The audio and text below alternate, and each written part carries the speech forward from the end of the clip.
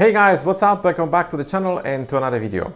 In today's video we are going to look at the Linux tree. So we are going to look at all Linux distributions in a tree.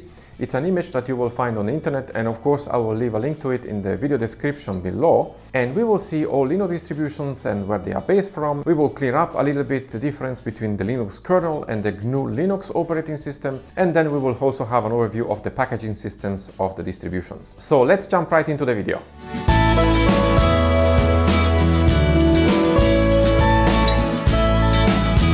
So here we are on my desktop, and let's have a look at the Linux distributions available today. So let me pull up here one tab which I already prepared. This is coming from Wikipedia. You can search in Google Linux distro list and you'll come up here with this graphic. And this is basically the Linux distributions available today, starting from 1992 until 2020. This is going to be updated, of course, every year. And let's start here from the top. We'll see here it says timeline of the GNU/Linux distributions. Well, you might think, okay, well, these are all the Linux distro, right? Well, yes and no. So just to clear up a little bit of confusion here, what is the difference between GNU Linux and what is the difference between a distribution and Linux? So Linux is actually the kernel of the OS. So the kernel is basically the core of the system, which can communicate to hardware and also other software. Now, we know Linux as an OS, but technically speaking, Linux is actually the kernel of the operating system. So what actually is GNU Linux? Well, let's have a look, shall we? So let's open up a new tab here and type it in here, GNU Linux. Choose the first link here, and we are brought to the GNU.org website. So this is an article written by Richard Stallman explaining actually what the GNU system is and what actually Linux is. So I'm not going to read through everything here. You can do this yourself if you want to. So as it says here, Linux is the kernel, the program in the system that allocates the machine's resources to other programs that you run.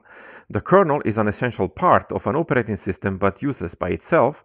It can only function in the context of a complete operating system. Linux is normally used in a combination with the GNU operating system. The whole system is basically GNU with Linux added. So what is the GNU system? Well, we have a link here, so we can click on it. So the GNU operating system is an operating system which is Unix-like and uses only free software. Now, what is interesting here, if you see this paragraph, it says the first test release of the complete GNU system was in 1996.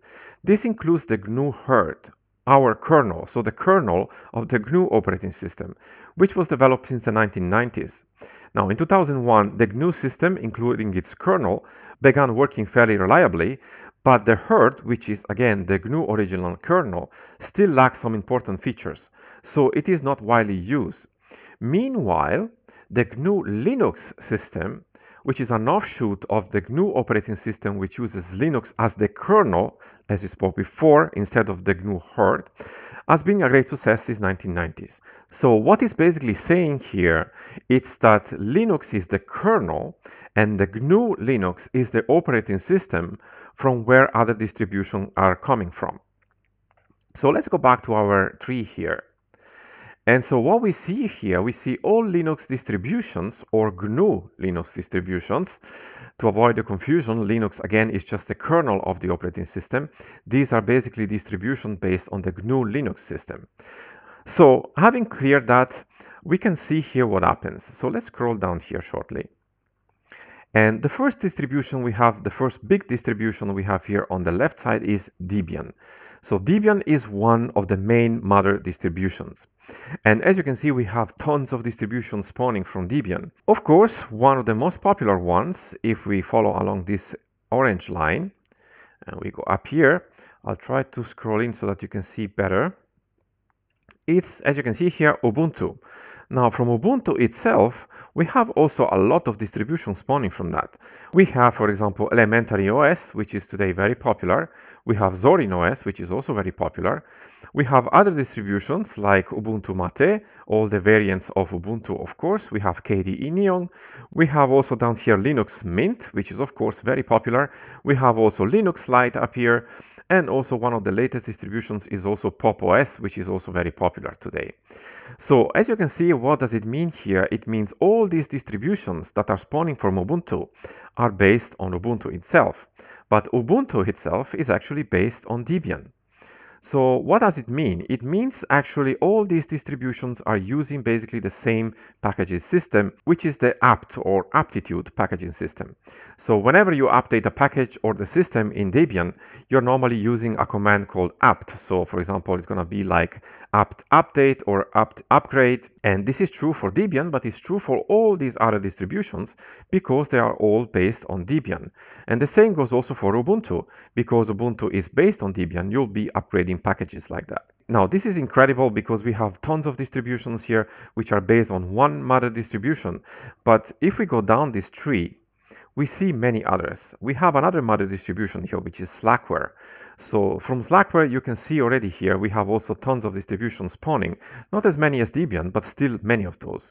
And one of the ones actually which stands out here on the bottom is SUSE, which at the beginning was SUSE, then became SUSE, and then became OpenSUSE nowadays. And this, of course, uses also another system for packaging software.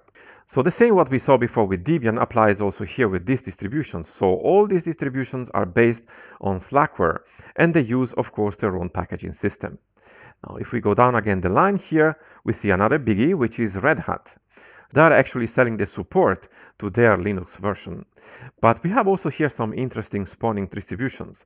One of them is CentOS. So CentOS is basically RHEL, or Red Hat Linux Enterprise, stripped down of the branding, of course, and all of the support. So you have basically the same operating system, but it's just called CentOS. We have also another one which is very popular, which is Fedora. Fedora is actually a community distribution which is supported by Red Hat. And actually Red Hat nowadays uses Fedora as a testbed for the latest technology in free software or open source software. And some of these technologies will also, of course, land into Red Hat in the future. Now, Red Hat, of course, uses also its own packaging system. The package manager normally by Red Hat is Yum, or by Fedora DNF, which is probably going to be adopted in Red Hat maybe later in time. Now, let's go down the line here. We have another big one, which is Gen 2. Gen 2 actually derived from Enoch. And from Gen 2, we have also many distributions spawning. Gen 2 also uses its own system for packaging software, which is called Emerge. And as you can see here, one of the big names is Chrome OS. Chrome OS is spawning from this distribution, as well as Chromium OS. Going down the list, also we have Arch. So Arch, of course, has its own way of packaging system, as you probably already know, which is Pacman. From this distribution here, from the Arch Linux distribution, we have also many popular ones. We have Manjaro, which is extremely popular. We have also Antergos. We have also Arch Labs. We have also Black Arch here. We have also Parabola, and we have also one of the newest ones, which is Arco Linux, deriving from Arch Merge. So as you can see here, we have main distributions, the mother distributions, from where other distributions are spawning. And each mother distribution has its own packaging system, meaning all spawning distributions, of course, are using the same packaging system. Now, let me search for something here on this graph. I'll search for Android, which is down here. So Android here is listed basically as its own distribution. So Android, as you can see on the timeline, began in 2007. So Android is basically using the Linux kernel for its operating system and then built everything else for mobile devices. And we have from here, of course, also Wear OS, which is meant to be for wearables. But there is another system actually I would like to show you as well. Let me search for this. And it's called Tizen. Now, Tizen is actually a derivative of Fedora Core. Now, some years ago, we had an operating system called Migo, which was used on mobile devices. Now it's spawned into Tizen. You might know this system if you have a Samsung wearable. If you have a Galaxy Watch, for example, it's using the Tizen system. So Tizen derives actually from Fedora, which derives from Red Hat, and it uses the Linux kernel. So if you think about it, we have Android, which is using the Linux kernel. We have Tizen also, which is using the Linux kernel. So it means nowadays we have billions of devices running on a Linux kernel. So let me close this up and I'll scroll back up here and scroll out one time. So again, this is the whole tree. I encourage you to explore this because it's a very interesting tree and it really shows you the whole Linux world today, how it's built and how it's structured. The only thing which be always a little bit confusing is that we have here these GNU Linux distributions. So again, GNU Linux is actually an operating system based on the Linux kernel. GNU, as we saw before, actually has its own kernel, which is the herd kernel, but there is also a variant of the GNU system with the Linux kernel, and all these distributions here are basically coming from the GNU Linux operating system.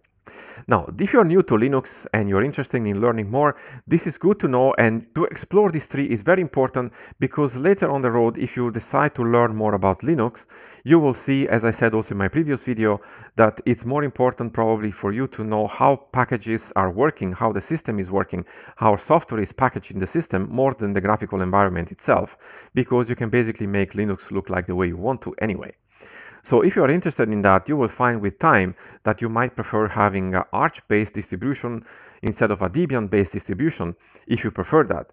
If you prefer to have a Debian-based distribution because it's using snaps, then you will learn that in time and you will stick with those distributions. And then you can search the distribution you like and you can use that.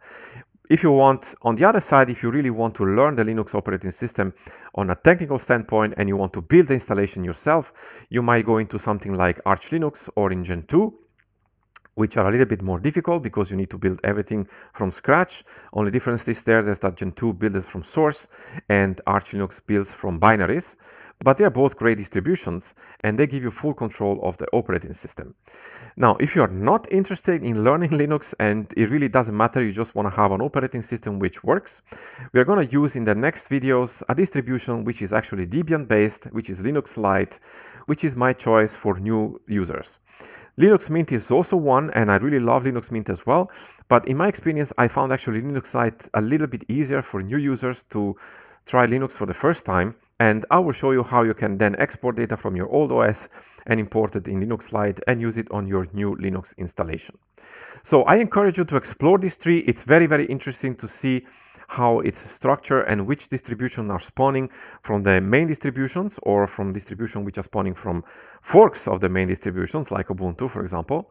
And let me know what you think about this in the comments below. Let's have a discussion also with the community. I think it's a very interesting topic, and it's interesting also because it evolves with time, and next year we'll surely have some other things in here and we can explore it again when new distributions are there. So for now, I thank you for watching this video, guys. I hope you liked it. If you did, give it a thumbs up and subscribe to the channel if you haven't already. You can also support the channel by visiting our Patreon website, or you can donate via PayPal to our website as well. Thank you so much for watching the video, guys, and I'll see you very, very soon in the next one.